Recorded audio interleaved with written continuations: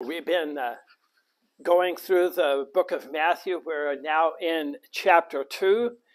The title of today's message is "It's Always Darkest Before the Day Dawneth."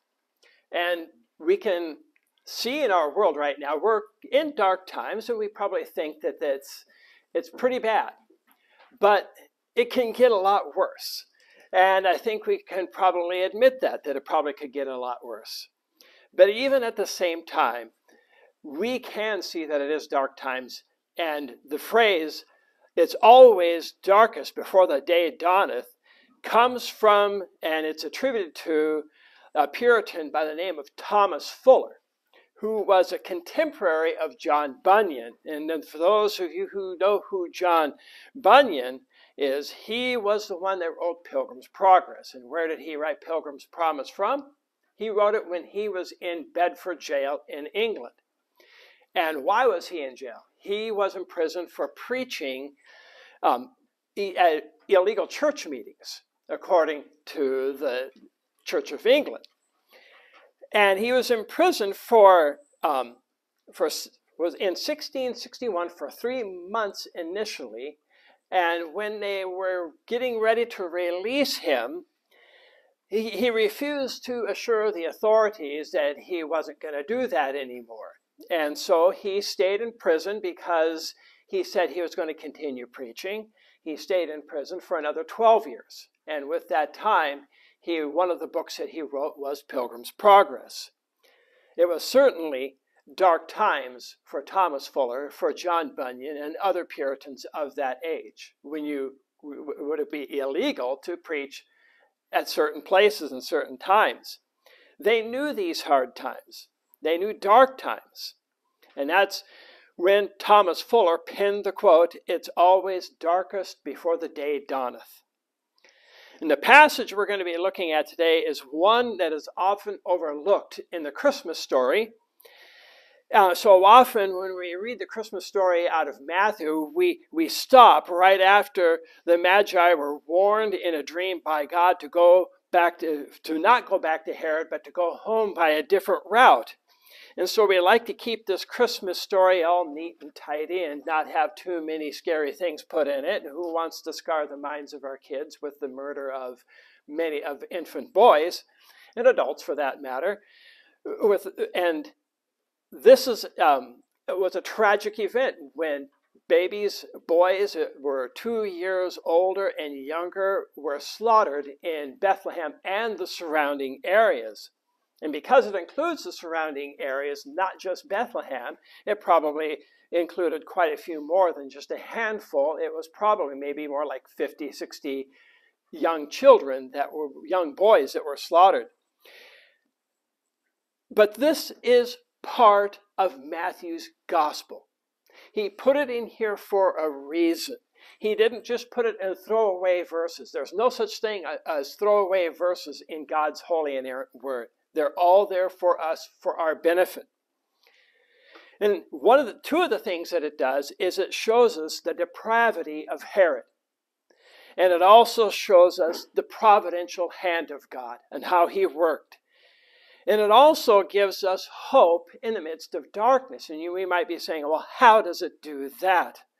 And when we read the passage, we'll see that.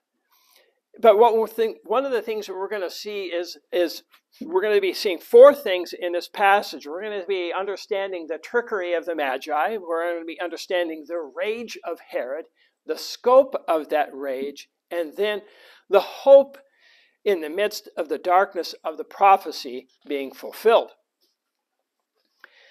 And when we read this passage, we're going to be reading starting from Matthew chapter 2, verses 16 through 18.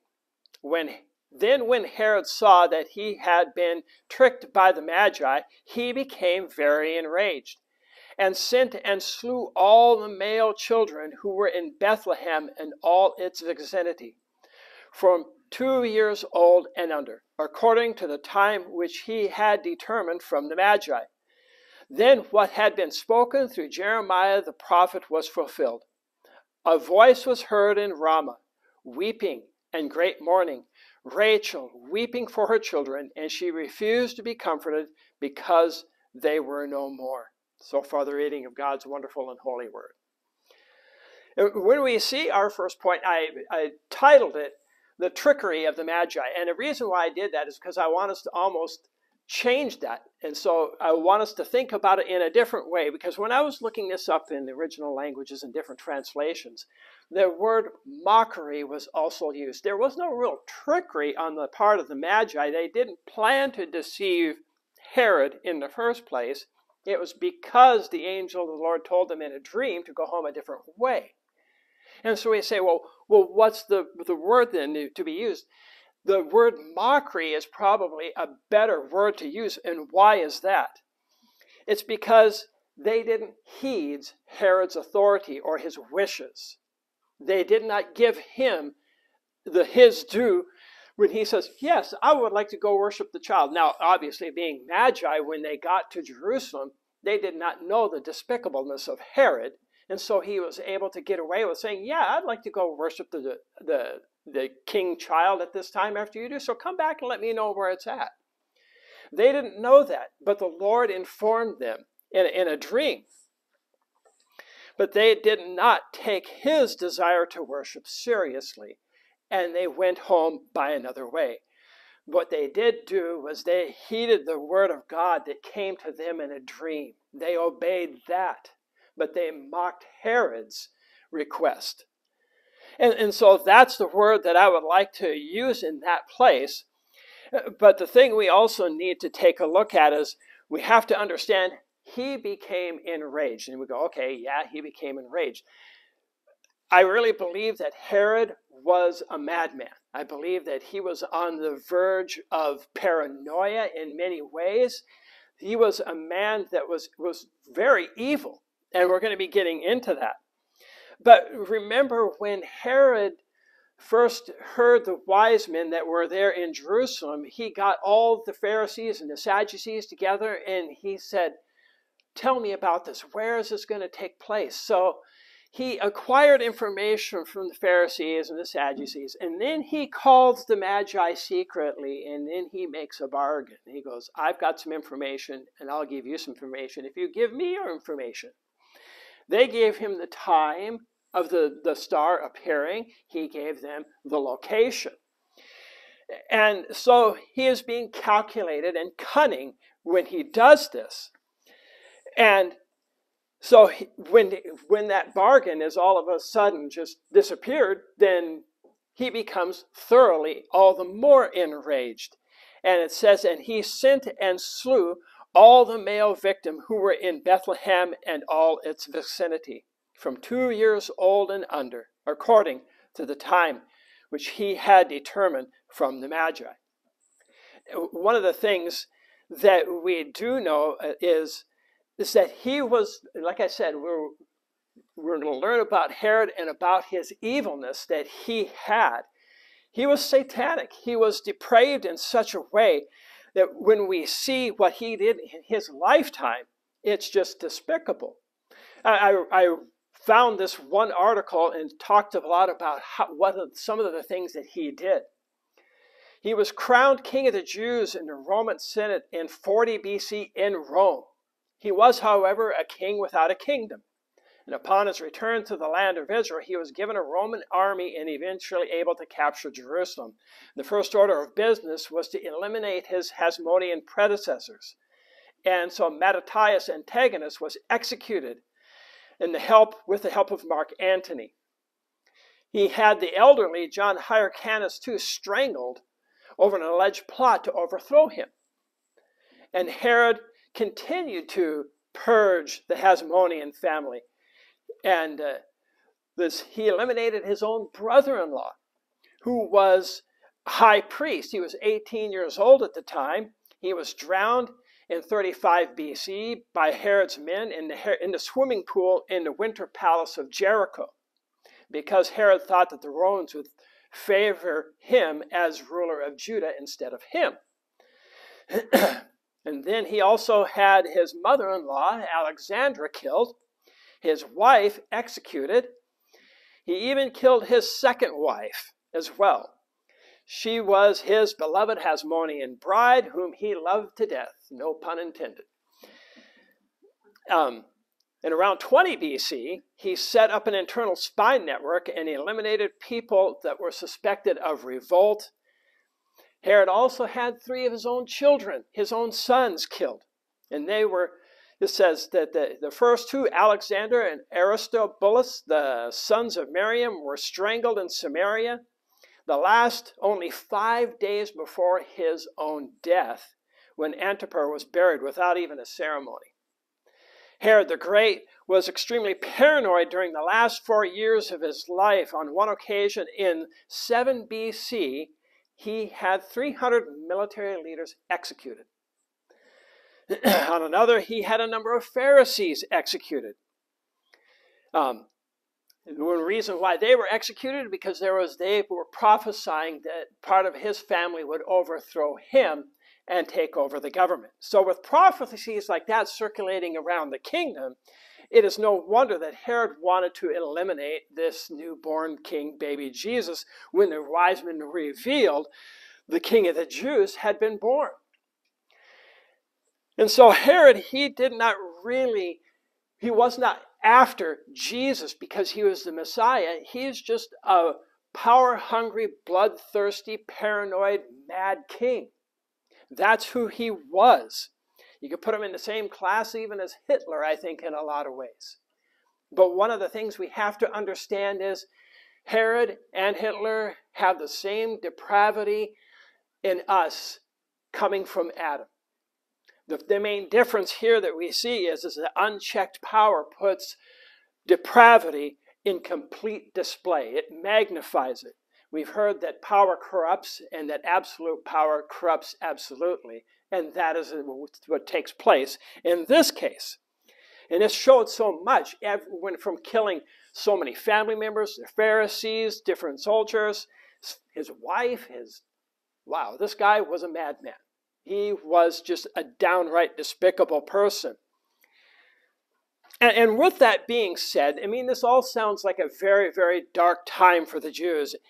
In our world, there are what we call dark providential times. And this is one of them for them. And this was really some of the darkest of times for them. They had 400 years of silence from prophets speaking to them.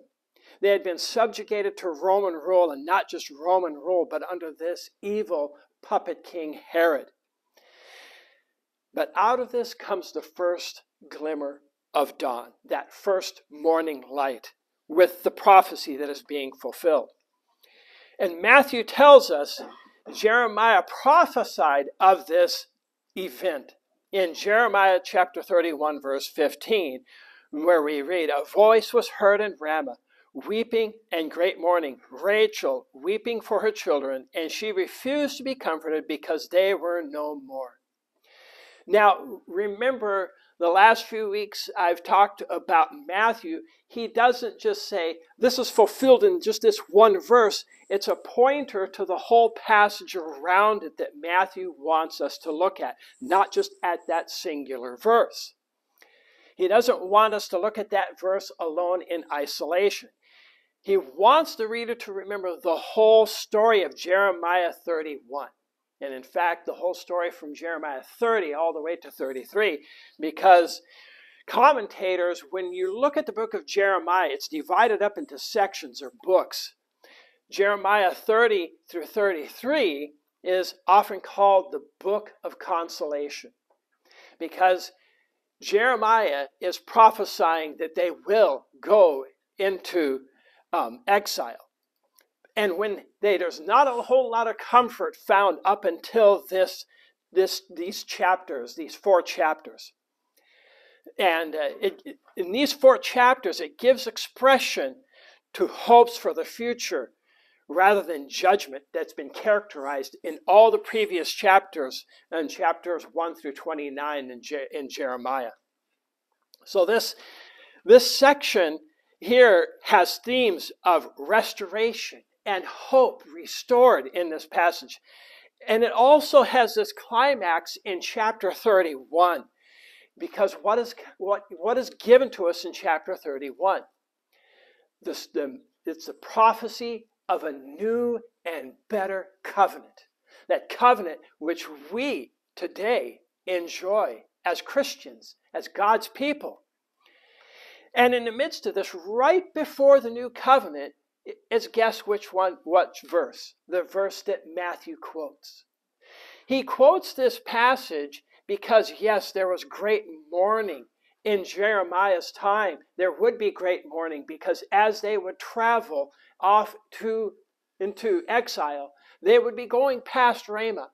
And the mother of all the people of Hebrew, which is commonly referred to as Rachel, she was in great mourning at that time. And that's what Jeremiah is speaking about.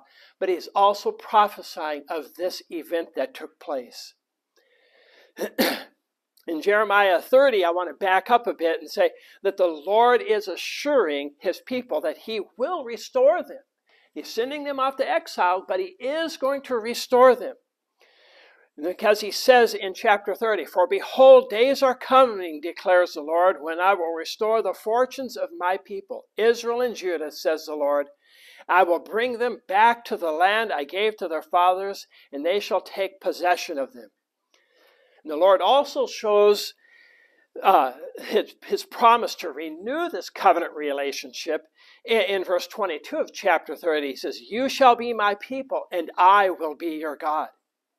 In Jeremiah 31 contains probably one of the most significant prophecies of the Old Testament. And that's what I was talking about before, the promise of that new covenant. And that's the light that shines in that darkness. But before we get into the new covenant, I want to give us a summary of chapter 31. The first 6 verses of Jeremiah, chapter 31, verses 1 through 6, it begins the chapter by describing Israel's captivity using the images of their wilderness wanderings before they got to Palestine in the first place. And then in verses 7 through 14, he celebrates the coming restoration of Israel in her homeland. And then the verse that Matthew mentions, Jeremiah uses the imagery again of Rachel weeping for her children to describe that grief as they are going into exile. But Matthew nor Jeremiah leaves us there in that mourning. Because in the next section, we read that the promised restoration of Israel means the end of Rachel's mourning, the end of her mourning. There's hope for the future, declares the Lord, and your children will come back to their own country. And that's in verse 17 of Jeremiah 31. Then another promise of restoration in verses 23 to 26. Jeremiah speaks of the days to come, and he uses in that passage, in that section in verse 28, he uses 6 words that is mentioned right at the beginning of Jeremiah in chapter 1, verse 10. And what does he say? He says, "And it shall come to pass that as I've watched over them to pluck up and break down, to overthrow, destroy, bring harm, I will watch over them to build and to plant, declares the Lord." He doesn't leave them in exile. He has plans because they are his people and he loves them. But the most fundamental teachings found in the prophets that were before the exile is that Israel has failed miserably to keep that old covenant. And because of that, judgment is coming. So the history of Israel from the time of Moses coming into the land of Israel all up to this present time is a history of continual disobedience and apostasy. But now that exile is coming, God is promising restoration. Well, how is that going to happen? How is that restoration going to happen? And how does this relate to Matthew? Matthew wants to remind the readers to read beyond Rachel's sadness and to look and to remember the context of that passage, because right coming after that is the new covenant. And that's what he's talking about, that the end of Rachel's mourning is near. And then it's immediately following that Matthew quotes, he says, because Jeremiah now brings in the nature of this new covenant. And I want to read that. It's in verses 31 through 34. And we read that in our opening this morning. Behold, days are coming, declares the Lord, when I will make a new covenant with the house of Israel and with the house of Judah, not like the covenant which I made with their fathers in the day I took them by the hand to bring them out of the land of Egypt.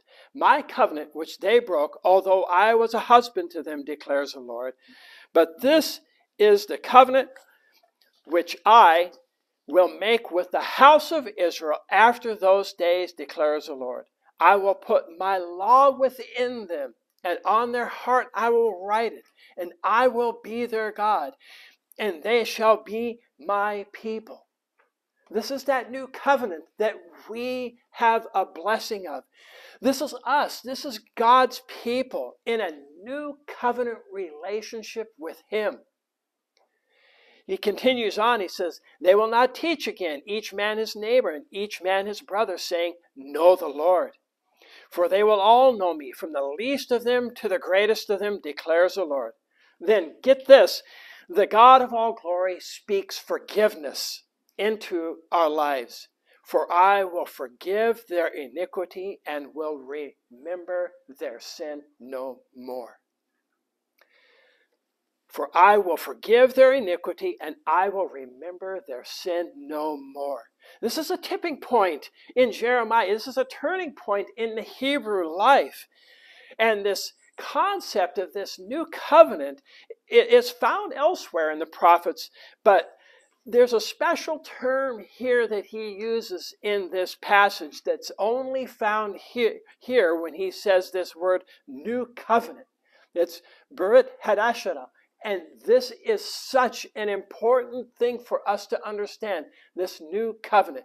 And I probably butchered the Hebrew, but even so, this is a very special covenant, this new covenant that Jeremiah speaks of.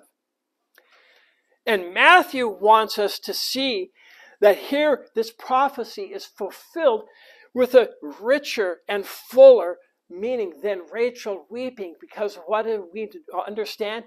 Her weeping and her mourning will come to an end. A new covenant will be made with those who broke their old covenant. I will put my law within them, and I will write it on their hearts. And you know what? God, what is that saying? God himself will make the necessary changes within the hearts of his people so that they can obey. So back in verse 34, this profound promise that I will forgive their iniquity and I will remember their sins no more. That's one of the most profound promises of this covenant, that I will forgive their sins and remember their iniquity, their sin no more. And then after this whole covenant, God says, my bond is with you is permanent. As permanent as the created order. Now, what do I mean by that? As permanent as this creation is the permanence of his promise. Because he says in verses 35 of 37 of Jeremiah 31, thus says the Lord, who gives the sun for light by day, and the fixed order of the moon and stars for light by night, who stirs up the sea so that its waves roar. The Lord of hosts is his name.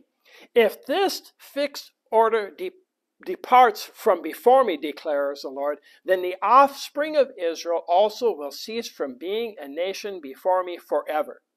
Thus says the Lord, if the heavens above can be measured and the foundations of the earth searched out below, then I will cast off all the offspring of Israel for all they have done.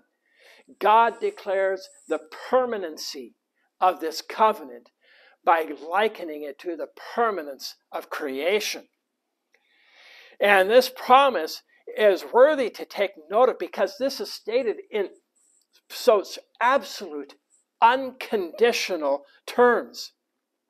For those facing the prospects of 70 years of exile, because that's where they're headed.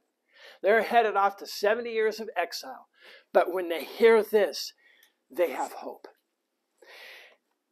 It's a source of great hope for Israel.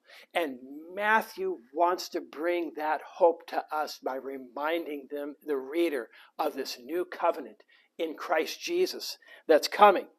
So even in the darkest hours of Israel's history, Matthew does not leave them with the misery of death of these children. He leaves them with a promise of a new covenant relationship, of a new heart, of forgiveness of our sins forever.